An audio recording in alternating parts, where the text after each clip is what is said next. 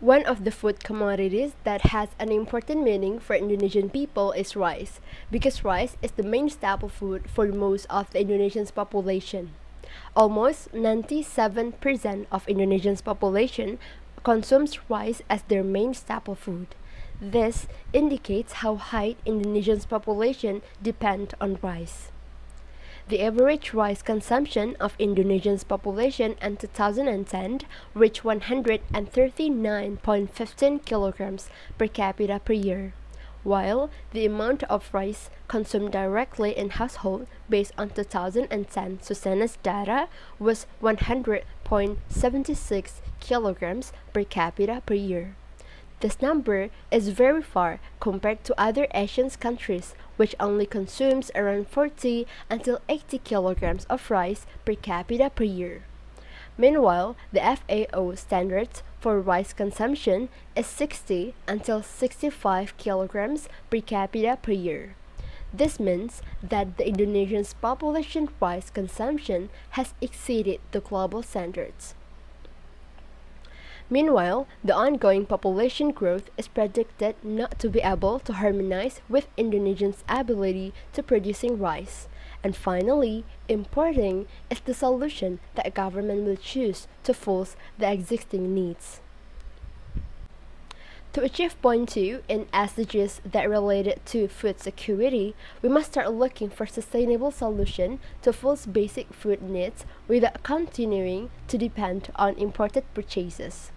Food security exists when all people at all times have physical, social, and economic access to sufficient, safe, and nutritious food which meet their dietary needs and food preferences for an active and healthy life.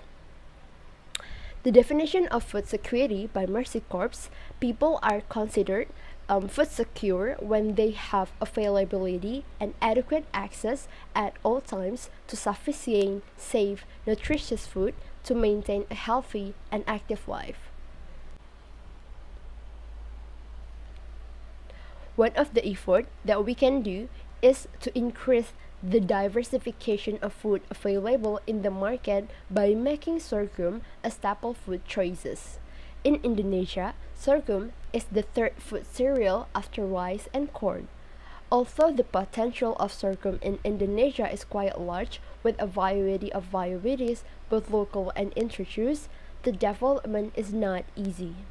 Many problems are faced, including social, cultural, and psychological, where rice is considered a prestigious food or superior food, while sorghum is less prestigious or inferior food, while wheat is a very prestigious imported food ingredient in Indonesia.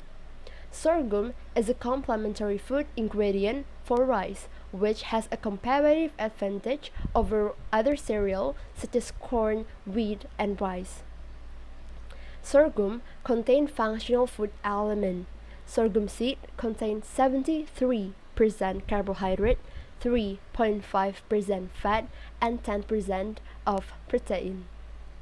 Sorghum also contains a high level variety of antioxidant, mineral element, especially iron, dietary fiber, glucan including NSP, carbohydrate, and others. Functional food is very useful for preventing disease that related to immune system, endocrine, nervous system, digestive system, and circulatory system.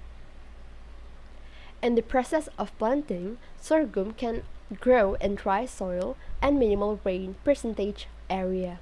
So, this characteristic makes sorghum have a lot of potential to develop in many areas in Indonesia.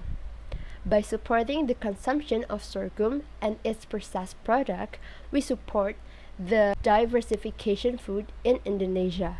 We hope that after sorghum enters the rank of superior food, food security in Indonesia will be even stronger, because we have a lot of food choices and not hanging on rice anymore.